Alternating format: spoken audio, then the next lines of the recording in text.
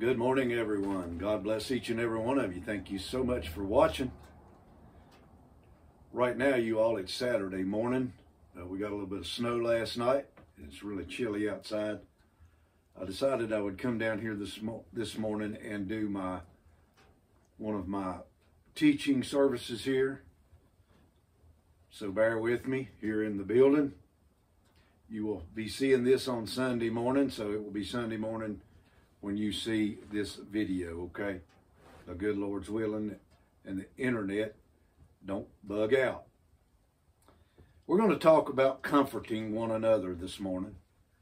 We're going to talk about it here in the book of Corinthians, 2 Corinthians. Paul is talking, Paul is teaching. Let's go to chapter 1. Let's go to verse 2 of chapter 1 in 2 Corinthians. Paul says, "Grace be to you and peace from God our Father and from the Lord Jesus Christ." He's talking to the church at Corinth, we know. So, blessed be God, even the Father of our Lord Jesus Christ, the Father of mercies, and the God of all comfort. So, Paul is saying that God is the God of all comfort. If you are comforted in your spirit, that comfort is going to come from God. It does not come from man. Although man can help you along the way in your journey, really, the comfort that you trust in is going to come from God because man can fail, okay? Verse 4, who comforted us in all our tribulation, that we may be able to comfort them which are in any trouble by the comfort wherein we ourselves are comforted of God. So Paul's saying, let me help you, let us help you, let us give you some comfort, because we have been comforted from God, and we're going to share that comfort with you. That's basically what Paul is saying. Verse 5, for as the sufferings of Christ abound in us, so our consolation also aboundeth by Christ. And whether we be afflicted, it is for your consolation and salvation, which is effectual in the enduring of the same sufferings which we also suffer, or whether we be comforted, it is for your consolation and salvation. Paul is looking at his calling and election here. Paul is making sure that he is doing just exactly what God sent him out into the world to do. Doesn't make any difference what he's going to go through to do that. Paul is going to accomplish, that's what he's saying in these scriptures, what he's supposed to be doing for God. He said, and our hope of you is steadfast, knowing that as ye are partakers of the sufferings, so shall ye be also of the consolation or the prize. He's saying, I know you're going to do some suffering. We all suffer for Christ's sake. We all suffer some things in life. That's just the way it is. Why? Because we believe that Jesus is God. We believe that he is the Son of God. And we know that he came and died for our sins and the sins of the world. And we don't mind telling people that. So we're going to suffer. But he said, if you don't suffer with me, you're not going to reign with me. So if you want to reign with Jesus Christ one day, there's going to be some suffering in spiritual things that's going to happen to you. There's no question about it. For we would not, brethren, have you ignorant of our trouble which came to us in Asia, that we were pressed out of measure above strength, insomuch that we despaired even of life, beaten, stoned, put in prison, insomuch that they were despaired even of life. And I know that sometimes we go through things in our life just exactly the same way, and most of the time, it's family-oriented things that happen to us. It's generally not the world that comes against us. It's family-oriented things that come against us and oppress us. Paul says, but we had the sentence of death in ourselves, that we should not trust in ourselves, but in God, which raiseth the dead. So Paul is looking at himself and he's saying, Brother Paul, without God, you can't make it. You were dead in your sins, headed down the Damascus road to persecute Christians. You were dead in those sins until you met Jesus Christ. So he said, we were sentenced to death in ourselves. But in God we trust, because God is the one that raises us to life from the dead. And not literally from the dead, but he's going to raise you out of the sins that had you bound in this world.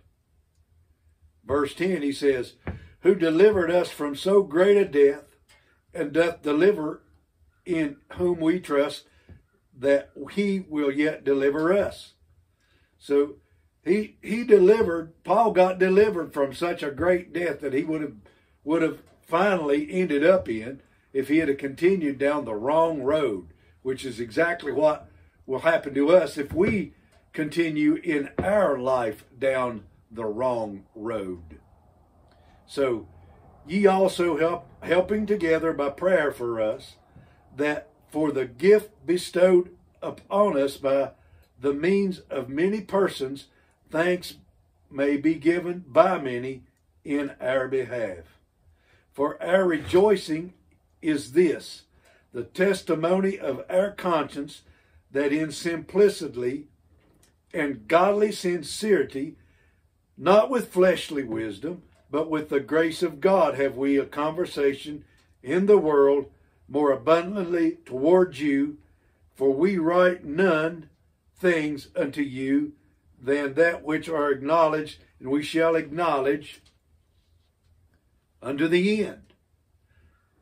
Paul says, as also ye have acknowledged us in part, that we are your rejoicing, even as ye also are ours in the day of the Lord Jesus. And in this confidence I was so minded to come to you before, that we might have a second benefit, and to pass by you unto Macedonia, and come again out of Macedonia unto you. When I therefore was thus minded, did I use lightness, or the things that I purpose, do I purpose according to the flesh, that with me there should be yea, yea, and nay, nay. So Paul goes on his journey, and in the beginning, I want you to think about something for a moment. In the beginning, did Paul have the anointing that he had in the end? Or was this something that grew with his being faithful to what he was called to do? I'll put it like this. In the beginning, when you start out in a job in your life, you don't start out in that job knowing everything. You know some things that you've been trained to do. And with that, you progress along to the end of your journey in that particular thing that you carpentry or electricity or whatever it is that you do, working on cars. In the beginning, you're a child in those things. So you are working along faithfully doing that which you know how to do. So here's Paul, persecutor of Christians.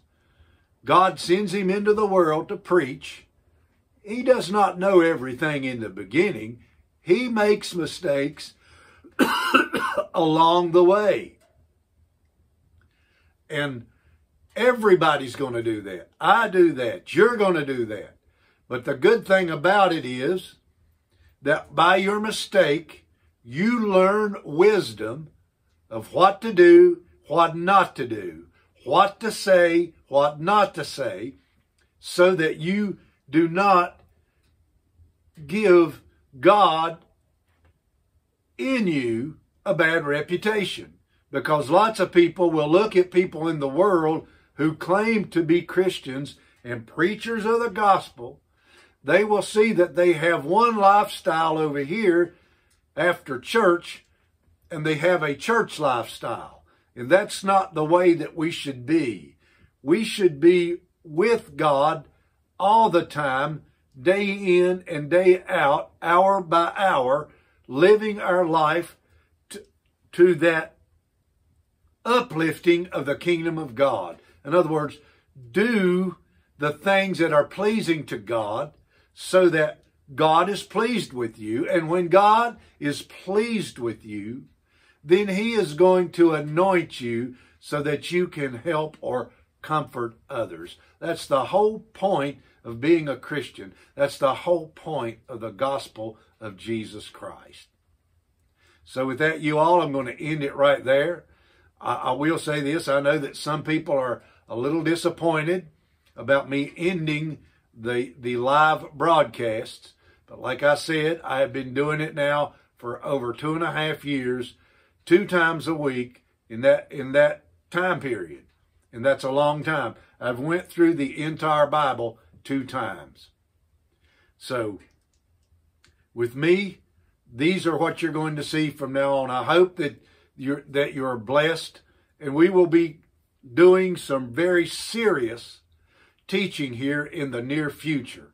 That's what I'm working on. Things that will come down very seriously in our lives, letting us see who we are, how God manifests Himself in us, how that we can overcome the devil and the evil ones in the world, those spirits that come against us day in and day out. That's the things that I'm working on. You know that we're coming to the end of the world because we're seeing in the Middle East the things that the Bible said would happen in the last days. So those things are happening, and we will be looking at those things very seriously, okay? With that, you all, God bless you. I hope you have a wonderful Sunday.